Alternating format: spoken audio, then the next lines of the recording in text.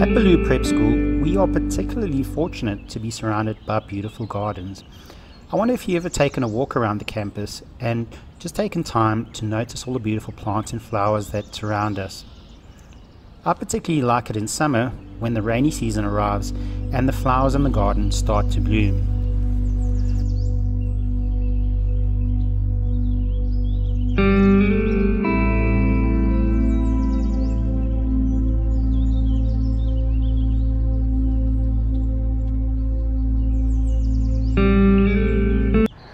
Welcome to today's lesson. In this lesson, we're going to be looking at a botanical artist named Georgia O Keeffe.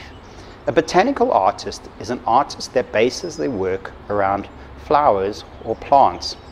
We are going to be concentrating on the elements of art of shape and value. So I certainly hope you enjoy today's lesson. Follow along and let's get started. Georgia O Keeffe was an American artist. She was well known for her paintings of enlarged flowers. In this project, we are going to be looking at a macro view of a flower. A macro view means an enlarged view or a close-up view of an object. With your camera, go have a look at some flowers that are growing in your garden. You're going to be taking a macro view or a close-up photo of those flowers. If you don't have access to a garden, you're more than welcome to pause the video now and use some of the flowers in this video. For this project, you're going to need the following: an A4 piece of white paper, an eraser, pencil, some colored pastels or colored pencils if you do not have colored pastels. On the back of your page, plan your composition. Composition means how we lay out the drawing or picture that we're going to be doing. You can have the iris or the middle of the flower on either side and use an asymmetrical composition, or you can have the middle of the flower in the middle of the page and have a symmetrical composition.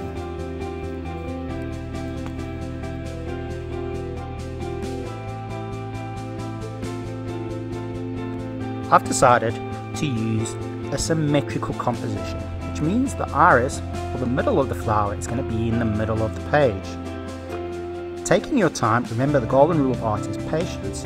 Sketch out your flower in pencil.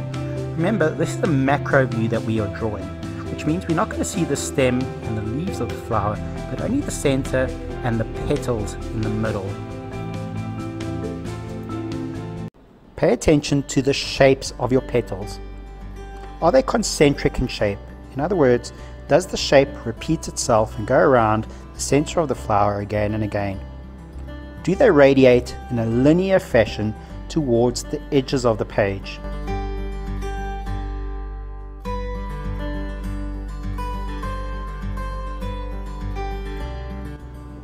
I'm going to add color with colored pencils.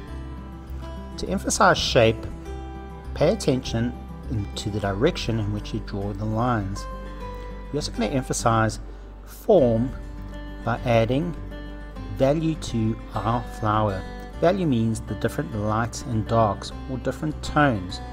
Push harder in the areas where you find shadows and lighter where you find highlights or lighter shades in your flower. Remember to be patient. This drawing should take you at least 2 hours. Well, I certainly enjoyed today's lesson. I enjoyed drawing a macro picture of a flower, and I certainly enjoyed the way that you use tone and value to emphasize the shape of that flower. I hope you enjoyed today's lesson. I'm going to see you in next week's episode.